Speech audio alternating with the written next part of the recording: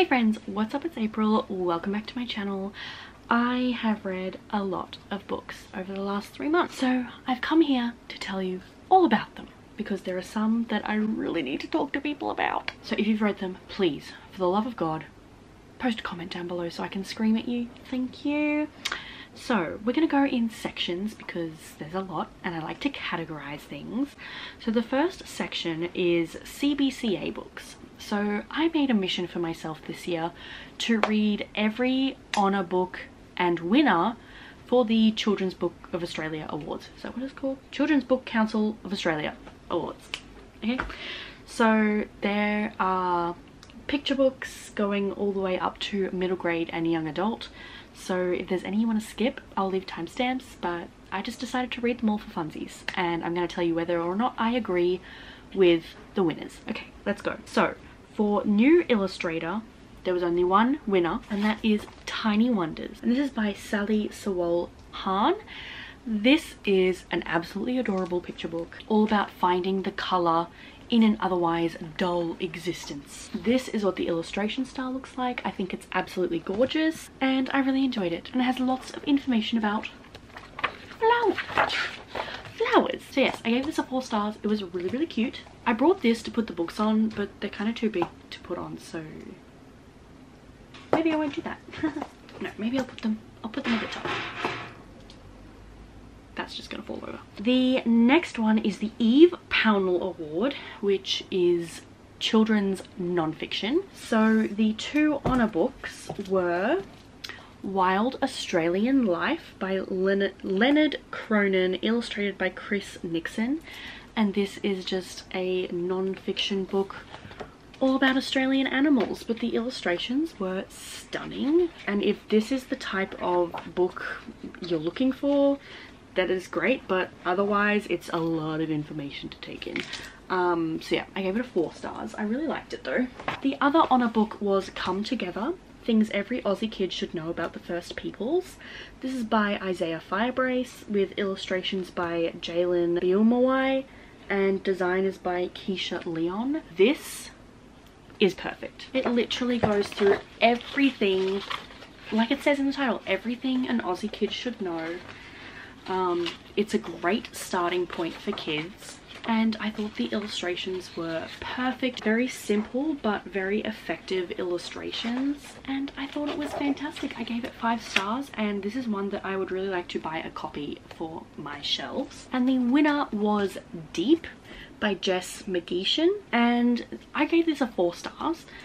It is basically about all things deep. Like deep in the ocean, deep in the earth, deep in space, deep in our bodies, deep in the past, deep in cities.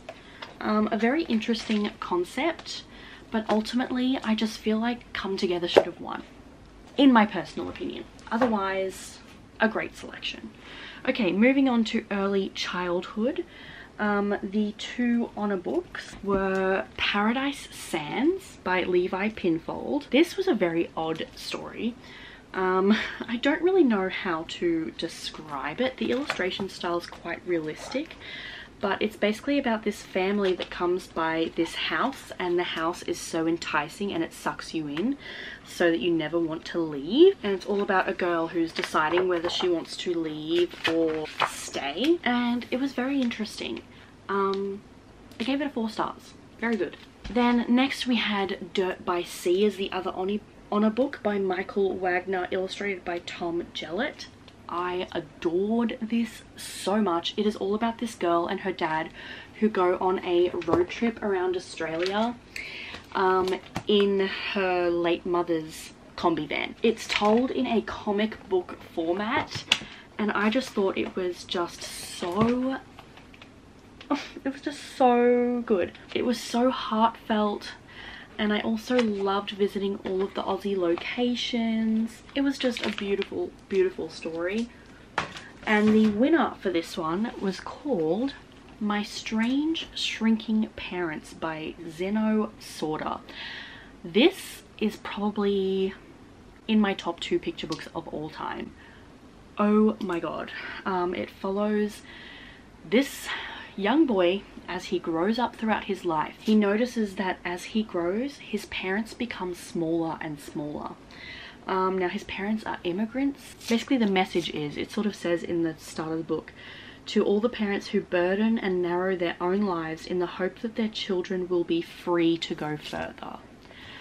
Oh my gosh, this was just absolutely stunning. The illustration style is so beautiful, and oh my gosh, I just wanted to cry while reading this. Oh gosh, my heart. Absolutely stunning story. 5 stars. This is definitely worth the winning spot. Jokes, those were the picture books. These are the early childhood books. The honor books were Bev and Kev by Katrina Germain and Mandy Foote. This is all about 2 unlikely friends who find hope and faith in each other when others put them down, and it's so wholesome. I gave it 4 stars. Then we have Snap by Anna Walker, which I love the illustration style, but the words are literally just like drop, splish, splish, splish, splash. It didn't really have a deep story behind it, but the illustration style is just stunning. So yeah, 3 stars for the story, 5 stars for the illustration, so 4 stars overall. And the winner in this section is Where the Lyrebird Lives by Vicky Conley and Max Hamilton.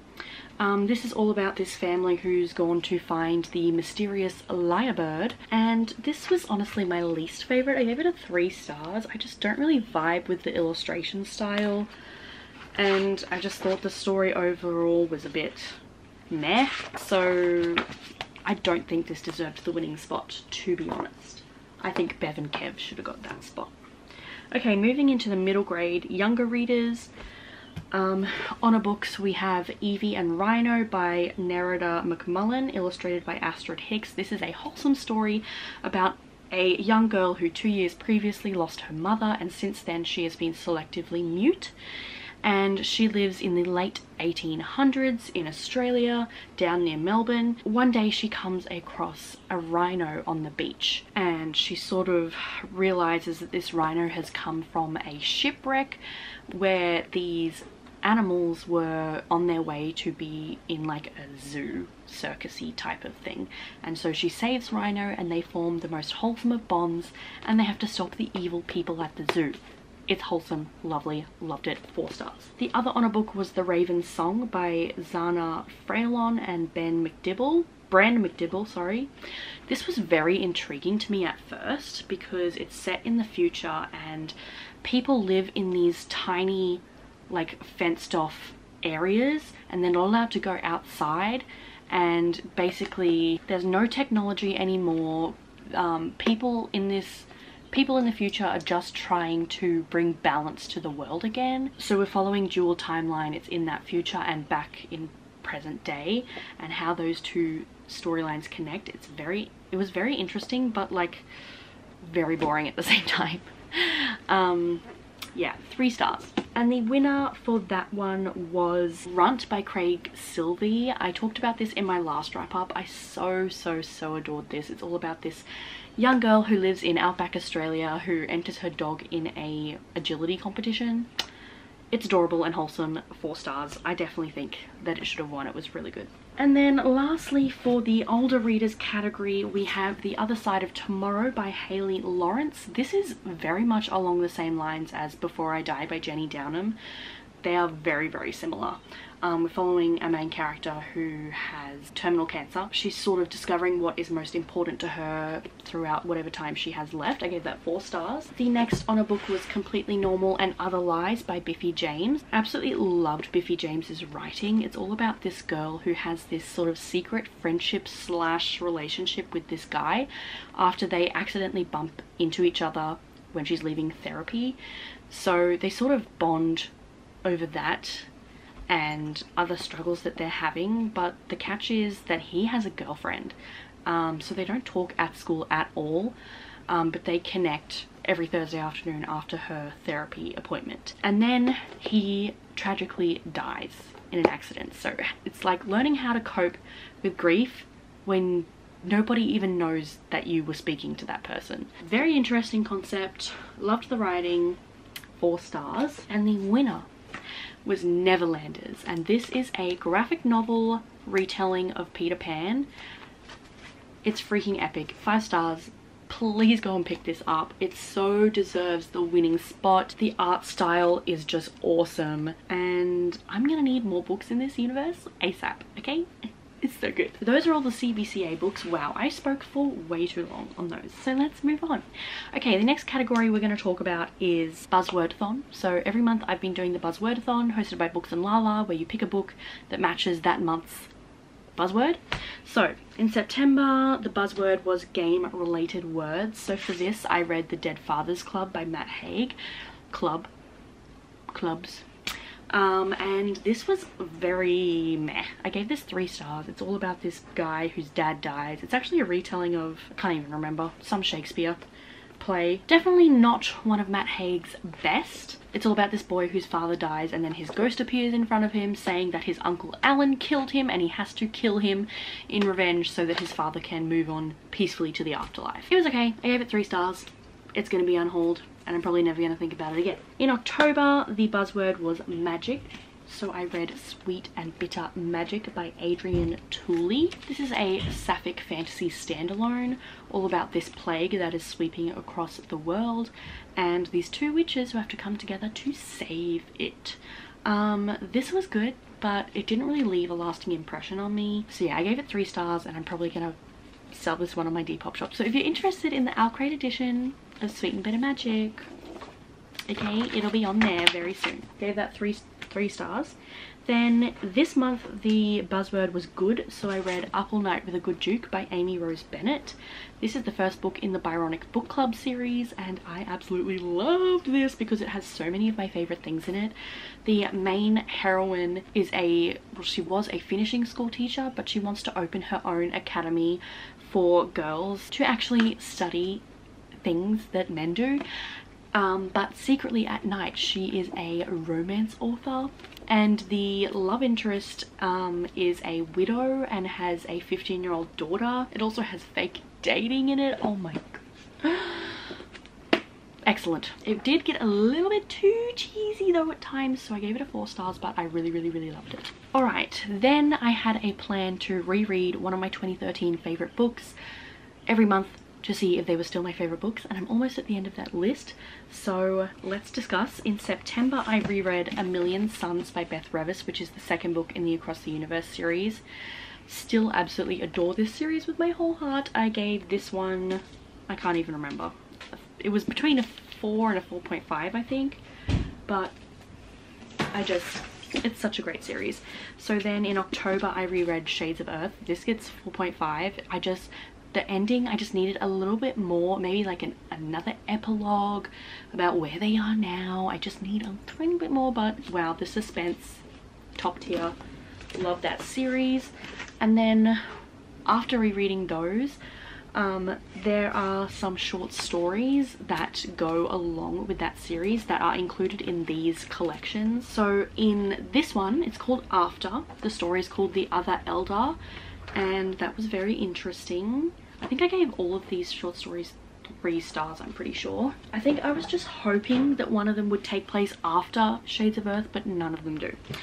Then in Shards and Ashes we had Love is a Choice, which maybe this one got 4 stars, I can't remember, but I really enjoyed that one. And then in Defy the Dark we had Night Swimming, and that got 3 stars as well. Anyways, moving on to November, I reread Anna and the French Kiss by Stephanie Perkins.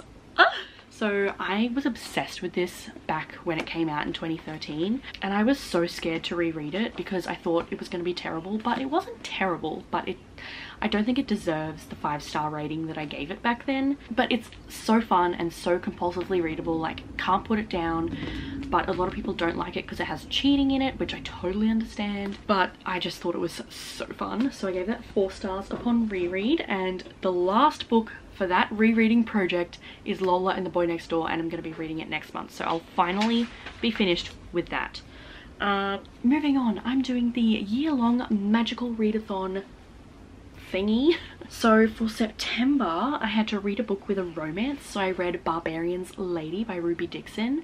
I am reading all of the books in what they call the rubyverse, which are basically the Ice Planet Barbarian series and all of the spin-offs that come with it. So I'm reading them in that order. So this was the next one I had to read. And did I enjoy it? I don't know, because my phone is up there. No, I didn't enjoy it. Apparently I gave it 2.5 stars. And apparently it wasn't memorable enough for me to remember anything about it to tell you about. Let me see if I wrote a review on Goodreads. I just wrote, they both gave me the ick. Okay, sure. Then in October, I had to read a book with a map, and I counted Dirt by Sea for that one because it had the map of Australia at the front. And then in November, I had to read a book at risk of unhaul, and for that I actually counted Anna and the French Kiss because I didn't know if I was going to love it or hate it upon reread, and obviously if I hated it I would have unhauled it, but I'm keeping it. Oh, okay, moving on to other books that I read in the Rubyverse. So I read Barbarian's Lady, didn't love it. Then I read a short story called Ruka's Story, and basically these little short stories are like bedtime stories that the parents are telling to their children, so they're cute but they're like really short, so I gave it 3 stars. Then I read Prison Planet Barbarian, which I gave 3 stars. It was fine. But then I read The Corsair's Captive, which is the first book in the Corsairs series, and I'm obsessed. Oh my god, I gave it 5 stars. I am obsessed with this couple. Like, I could read a whole series just based off of them alone. Their chemistry was just so strong, and it was like a friends to lovers, and it was just so good. I love space pirates. Okay, moving on. We have 3 sections left: fiction, non-fiction, and currently reading. So other fiction books that I read Starbringer by Tracy Wolff and Nina Croft. This is the first book in a new sci-fi series. It's like the equivalent of romantasy, but like sci-fi. If there's a term for that, please let me know because we need one. Basically, a bunch of characters find themselves trapped together on a spaceship trying to outrun people who are trying to kill them. So we have a princess, a prisoner, a con artist, a warrior, a priestess, a mercenary, and it says, and an asshole in charge of us all. So it's like an enemies to lovers, but also like found family, throw a bunch of misfits together. Lots of secrets. The galaxy that they're currently living in, the sun is dying and they have to find a cure. It's so good. I loved it. I gave it 4.5 stars. What kind of took me out of the story a little bit is because this is set in an entirely like fictional galaxy. So obviously they're all aliens, but there's multiple times where they refer to themselves as human. They're like, oh, like, we're only human, like I'm only human. Like, you're not human. What are you talking about? Your skin is literally silver. What are you talking about? Anyways, I really enjoyed it. Can't wait for the next book. It was so fun. Then I read Masquerade by Terry Pratchett. I'm buddy reading a bunch of the Discworld books with my best friend Cara, and this was the one that we were up to, and I didn't love this one. I was kind of going through a slump when I was reading it, so maybe that's why, but I think I've discovered that I need to read these books physically rather than on audio, otherwise a lot of it just flies way over my head, and I don't know why. So the next book that I read in the Discworld, I'm going to read with my eyeballs and see if that makes a difference, but I gave this 3 stars. It's like it's Terry Pratchett's take on Phantom of the Opera. So yeah. Then I read Iron Flame by Rebecca Yarros. I gave it 4 stars, but it's probably more deserving of a 3.5. Just the first half, nothing happened. Like, so much of that could have been cut out, but then the rest was really good, and I loved the ending. So yeah, 4 stars. Then I read Lore Olympus Volume 5, which was great. I gave it 4 stars. I loved the slow burn romance. I just wish I knew more about Greek mythology so that I could understand who all of these characters are, because I have no idea. But can I be bothered to actually research that? No. So I'm just here for the romance. It gets 4 stars because can they please hurry up and get together? Thank you. Then I read The Last Book Wanderer by Anna James. This is the final book in the Pages & Co series, which is one of my favourite middle grade series of all time. It's all about this girl called Tilly who discovers that she's part of a secret society of book wanderers, which is essentially where you can travel into books. It's so good, so wholesome. But when I was reading this, my grandmother passed away and I was going through a really rough time. So I think that really affected my enjoyment of it because I was just so sad while I was reading this, and it took me forever. So yeah, it's a 4 stars, but if I reread it, it might be a 5, but I was just, yeah, not in the right headspace to read it. And then lastly, in the fiction section, I read Binding and Keeping 13 by Chloe Walsh. Oh my god, I'm obsessed with these. Just be warned going in, these are super dark. Lots of trauma, lots of tragedy, lots of sadness, but like the connection between Johnny and Shannon, I love them so much. I gave them 5 stars, and these books, like, they're my Roman Empire. I think about them every day. And also, if you're wondering, they edited out the problematic slurs and everything that were in them in the self-published editions, which is a plus. Then I read, there's a book by the same author called 7 Sleepless Nights, which is a bunch of like short stories and novellas that are set in her different book series. So I read all of the ones that are a part of the Boys of Tommen series, and it was just great to get that extra bit of information about them because I love them. And if you're wondering, you can read all of those short stories before going into Saving Six, which is the next book in the series. So okay, moving into non-fiction, I read 2 other non-fiction books over the last 3 months. I read Our Voices from the Heart, which is actually really sad to talk about now because the referendum, yeah, if you know, you know. This is just essentially a collection of Indigenous people and their stories and opinions and how this movement came to be. Yeah, I gave it 4 stars. It was good. And then I read The Woman in Me by Britney Spears, which I'm sure a lot of you have read as well. I didn't enjoy it because obviously she's been through so much shit in her life, but it was really insightful and I'm so glad she finally gets to speak her truth. Yeah, 5 stars. It was really good. I don't know if I'll ever reread it, but I'm glad that I read it. Okay, finally we've made it to the last section of this video, which is books that I'm currently reading, because the day I'm filming this, it is the 22nd of November. I only think I'm going to finish 1 more book, and that is Saving Six by Chloe Walsh, which I just talked about before, but it's the 3rd book in the Boys of Tommen series. I'm listening to the audiobook. I'm just dying to get my grubby little hands on Saving Six and Redeeming Six when they come out in paperback on the 28th, or is it the 27th? I don't know. Either way, that afternoon after school I am running to Big W and buying those books, so that's probably the only other book that I'll finish this month because I'm so busy at work marking all these assessments and getting reports ready and stuff. So yeah, that's probably the only book I'll finish, but I am in the middle of 2 other books. The first one is Court of the Undying Seasons by A.M. Strickland. This is so good. So underrated. I haven't heard anyone talk about this, but I am loving it. It's about a vampire school and they have like these different like factions that focus on different things. Like the Red Court is like all about lust and killing and Silver Court is all about like history and like libraries, and it's just so interesting and I am absolutely adoring it, and I'm pretty sure it's queer, maybe? I'm not sure, but it is so good. Hop on this, guys, if you haven't. And then the other book that I'm currently reading is Big Love by Brooke Blurton. Brooke Blurton was on a recent season of The Bachelorette. She is the first queer Aboriginal woman to be on The Bachelorette, and this is her memoir, and I just fell in love with her personality, so I wanted to read her book. So yeah, I'm like 20 pages in though. I just am struggling to find time to read books physically, but there you have it. Those are all the books that I've been reading recently. Let me know what you've been reading and if you've read any of these, and thanks for checking in. I will see you guys soon in a new video.